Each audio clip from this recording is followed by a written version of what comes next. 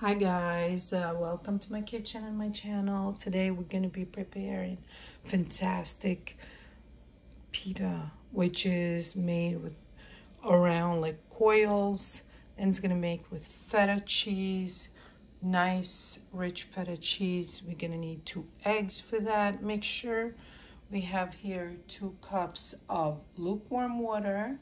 We're going to need a cup of vegetable oil to mix with this water. Make sure tablespoon of sugar, tablespoon of salt, and just a regular table salt.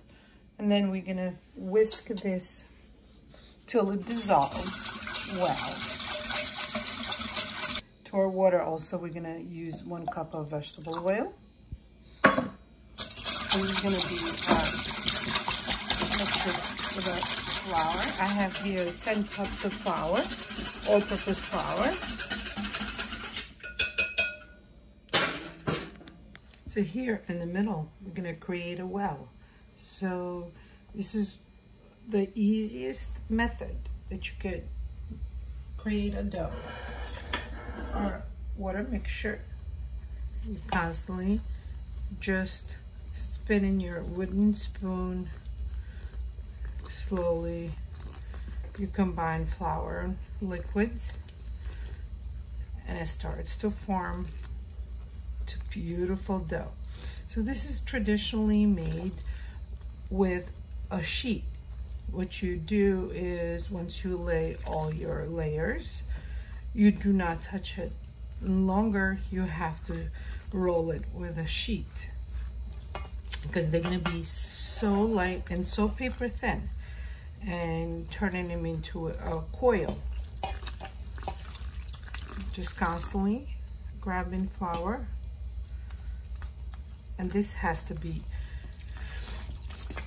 knitted really. We're gonna need this really tough dough. It's gonna turn into elastic.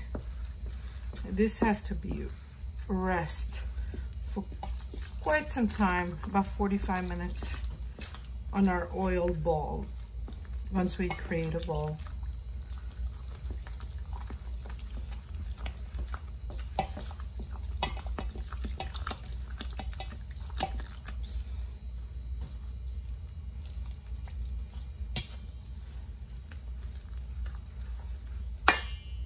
so we put all the water in here, all the remaining 4 cups of lukewarm water with 1 cup of vegetable oil.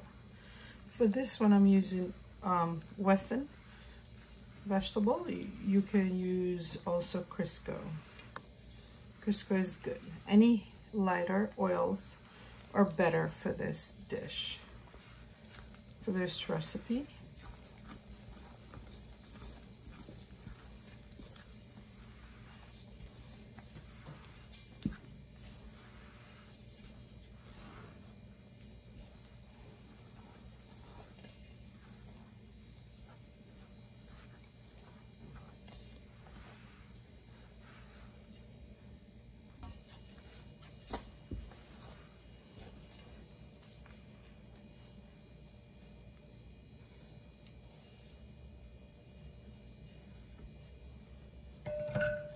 Using our hands, you need not to use our hands,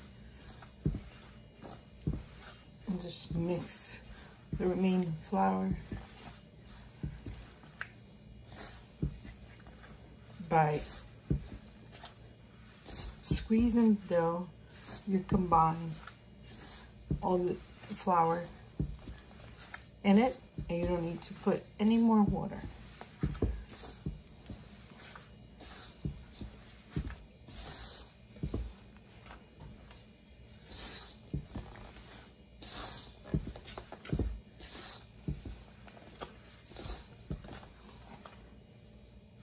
So our dough, it's not ready yet, so we're gonna remove it off the ball, and our flour space here, we're gonna turn it and work it until it becomes nice and elasticy. Just like that. just combine flour and work this till it becomes really smooth dough.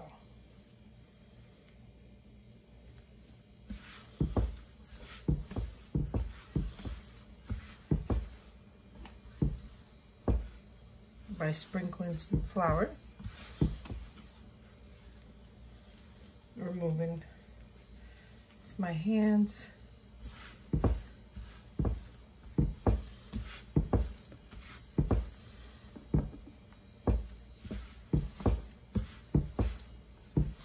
So we don't want too much flour after this, but just gonna work this till it no longer needs flour. Still sticky.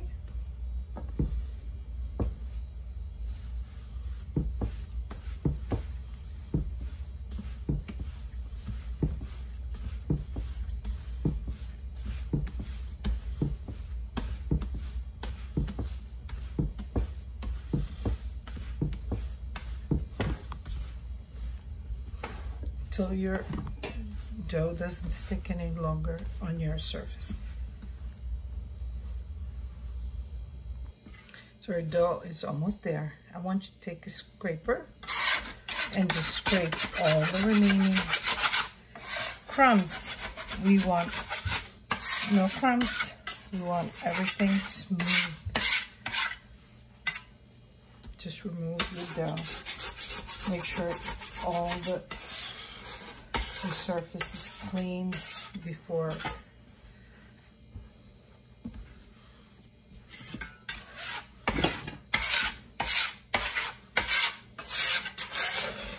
you want all this out. No crumbs, smooth texture, and just work your dough. It is no longer needed flour. The longer you work your dough, the gluten starts to work.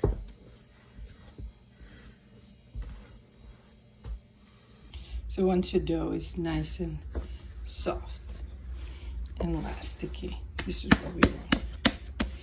We have 4 deep bowls here. We're gonna oil these about a tablespoon each. So we're gonna oil all 4 of them.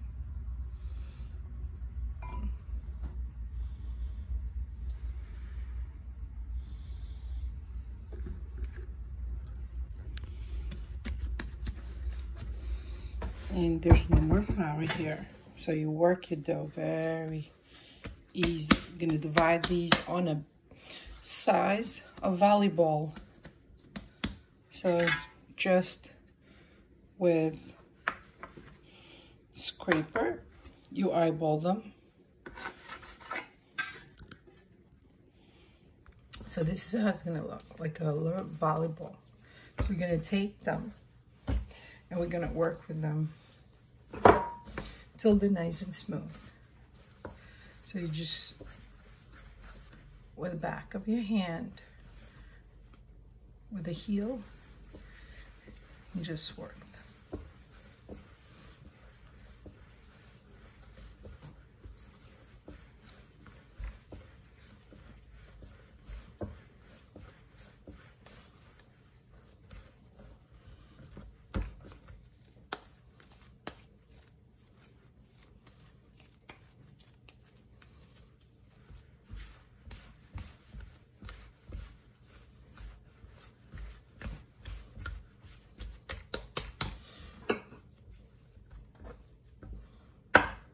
Our oiled bowl here, just gonna drop it and roll it in it.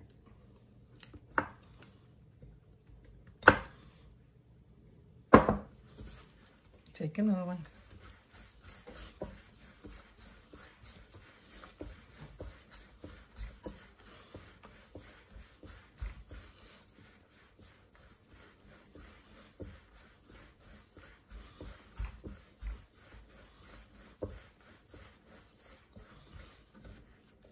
Just like that.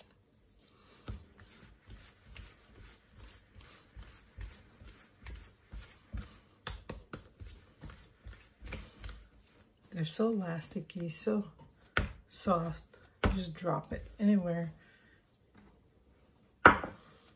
Just drop this one like we did the first one and just roll it and saran wrap these so they don't form a crust, and continue the rest.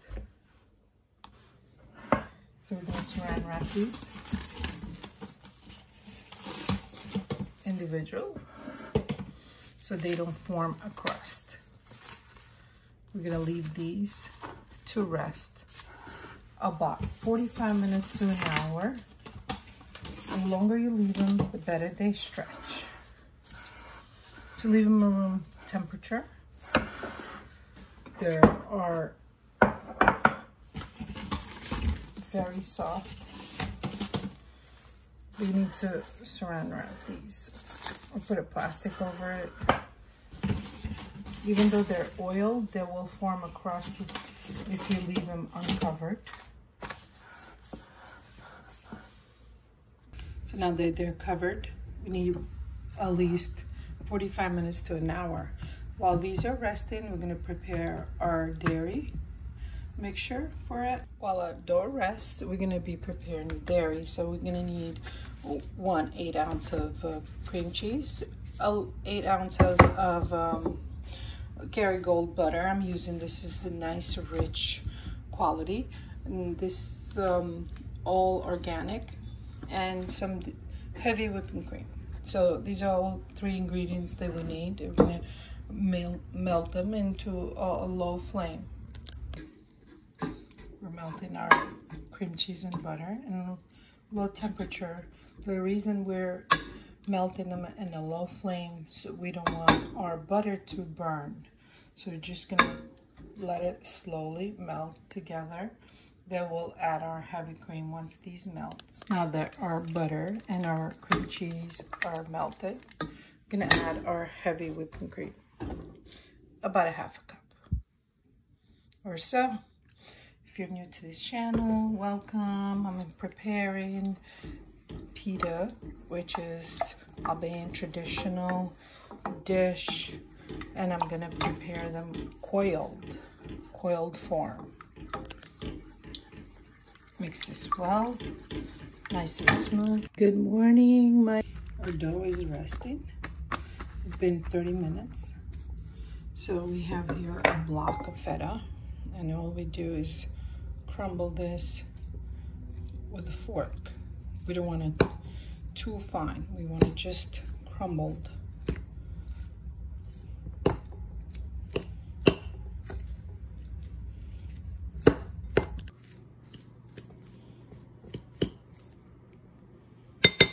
I'm gonna crack 2 eggs to this. We're just gonna just mix this a little bit. Gives it a nice fluff.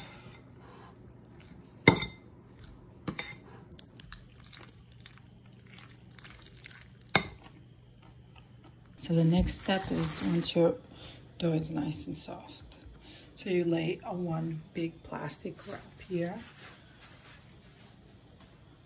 You turn your dough. And just stretch it with your hands. And you let this rest for another 10 minutes or so.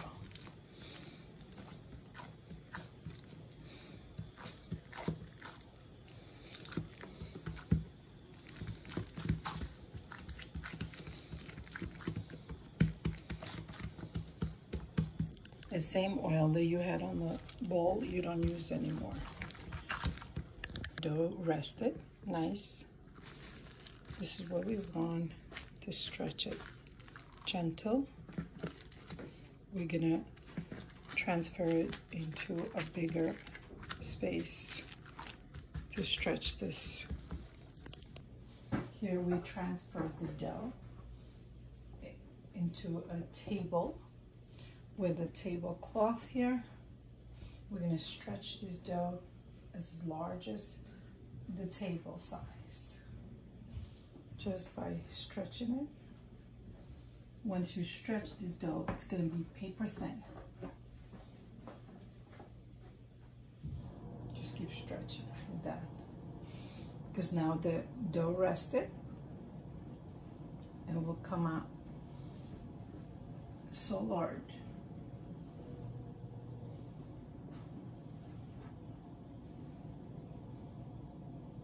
Now that we stretched our dough, nice paper thin, and we're gonna spread our dairy. Just sprinkle our dairy that we made all over. Can't touch this by hand no longer.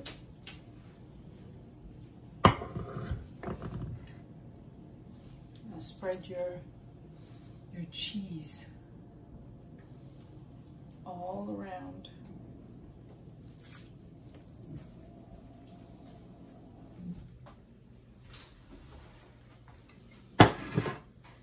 So once the cheese is all around, what you do is you're gonna flip.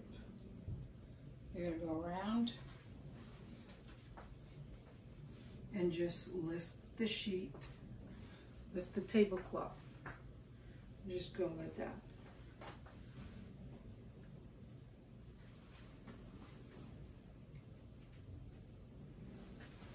Make sure it's all even. And just keep rolling it. And it's all around. And this is gonna make our pita coiled. Just go flipping it. It's paper thin. This coils in our greased pan. All you do is sprinkle it with some more dairy. So your pinwheel pita is done, and we're just gonna cut it in right on the center. Basically, you're gonna make cuts across, and just without baking it yet. We preheated our oven at 375. So this way our oven is really hot, and these are very thin. They go very quick. So you just go cutting it like this before you bake it, like a pizza. But this is a traditionally made with pinwheel.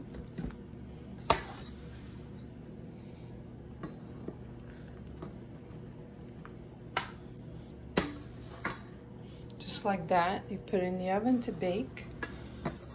In no time, you will have a wonderful dish that it's made with feta cheese and a nice dairy filling, and then you're gonna enjoy it. What is better than having this for your family for dinner and come into a nice hot pie? And happy International Women's Day to all the women out there, as mothers, sisters, daughters. Let's enjoy and good health.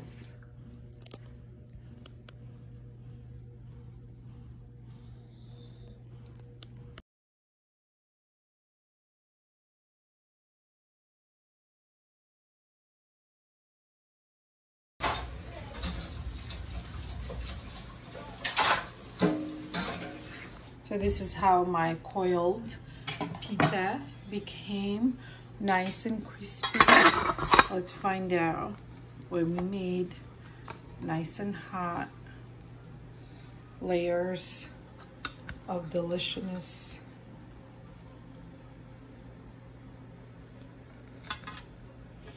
Just falls apart. Hope you enjoyed the video.